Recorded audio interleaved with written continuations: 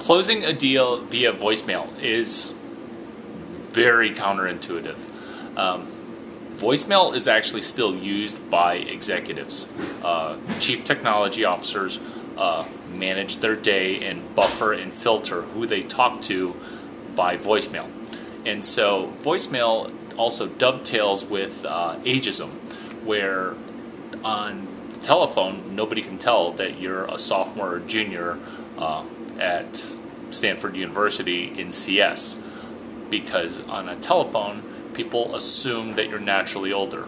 If you're leaving great voicemails, they're going to think that you're a 35-year-old technology executive that has been working voicemail since they graduated college. So let me rifle off a handful of voicemail tips, techniques, strategies, and ideas to do better and help you hack sales using voicemail.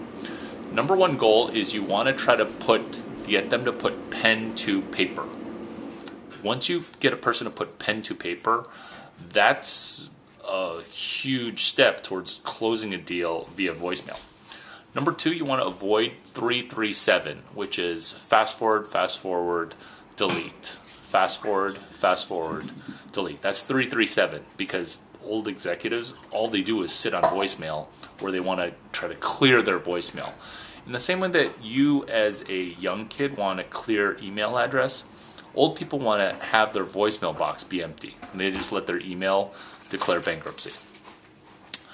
You want to use your body, number three, you want to use your body language to talk into the voicemail box. So the voicemail box connotates tonality and physiology, which is what? Physiology's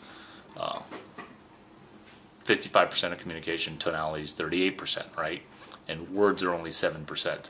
So you want to use, that's not me, that's Richard Grindermiller, neuro-linguistic programming. It doesn't matter. So the majority of communication is physiology and tonality. So you want to emote your body in. Number four, you want to get a mirror, because the face that you have on the telephone is also the mirror that gives you feedback. So when you're talking to somebody non-FaceTime, you can actually see yourself in a mirror. And having FaceTime helps, but you're not FaceTiming executives. You want to pause and restart the area code and prefix when delivering your own phone number. So this is number five, giving your own phone number. The way that young people give their phone number is in a club where they just hand you a phone and they're like, yeah, go ahead and just call yourself, and now I have your number. That's not how closing a deal via voicemail works. It's literally saying your own telephone number 3, 4, or 5 times. This makes me giggle because I get callbacks just by my ability to leave my own telephone number in a voicemail message.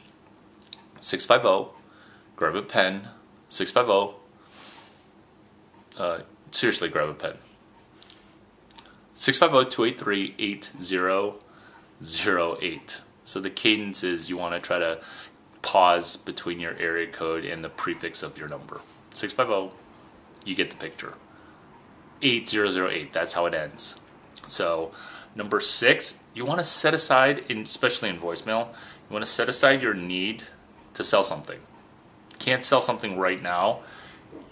Add in mentorship, because you're not just going to be leaving one voicemail message, you're going to be leaving a sequence of voicemail messages. That sounds counterintuitive because it sounds like you're a stalker, but that's how sales works. And if you're an undergrad engineer and nobody's ever heard of you, that's what you're going to need to do, is sequentially try to mentor people using the very specific vertical that you are focused on, from your engineering 145, from your CS 183S, whatever.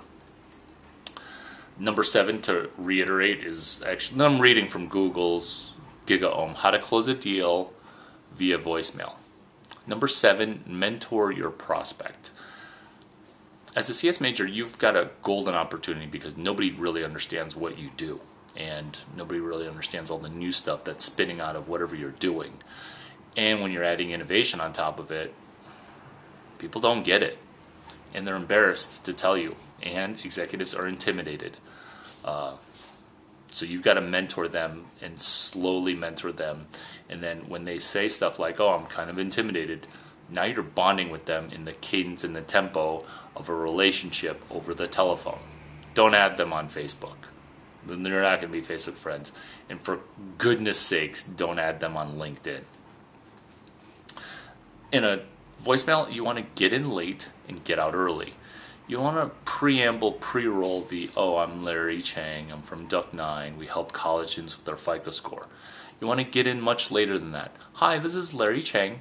Of course, we do FICO score, credit underwriting, and help institutions save money on charge-offs. You want to get in late and get out early, where you don't want to set a specific, tell them what you're going to tell them what you told them. That's the old technique. Tell them what you're going to tell them. This is old. Tell them what you're going to tell them what you told them. That's beating them over the head. You want to get in late and get out early. A great example of this is, hey, Mr. Executive, I didn't know if you're going to be going to a future conference. This future conference in your industry. Executives are always going to boondoggles. So they get spam about it, and they're thinking about going, and if it works in their schedule, they're going to go. Oh, if you're going to go to the boondoggle in Laguna or Half Moon Bay or Phoenix, Arizona in the dead of winter, we're going to be there talking about 3 things. 1, debit reporting analysis, something very specific to your industry. And we're going to be talking about credit underwriting and as it pertains to risk mitigation. And the third thing, well, you know what, I'll tell you the third thing that we're going to be speaking of when you call me back. Here's my number. Grab a pen. So you're mentoring and you're setting aside your need to sell something and you're trying to get out late and get out early. So that wraps up point number 8. Point number 9 is you want to call the admin network also. Initially, you're not going to be able to get in front of executives because you're only going to be talking to their lieutenants or their gatekeepers. Work the gatekeeper as if they're the executive, because I'm guessing, and this is horrible and counterintuitive, horrible to say, but it's deliciously real. The gatekeeper is the one who's telling the executive what's important and what isn't. And guess what? The lieutenants, they do all the work of the executives. Executives don't really make decisions. They just listen to their lieutenants. So if you're able to mentor one of their assistants or an intern that's in charge of credit risk mitigation as far as it pertains to off credit report scoring, whatever random thing that you're working on. I'm using my stuff. That's the methodology to try to influence the person at the very, very top.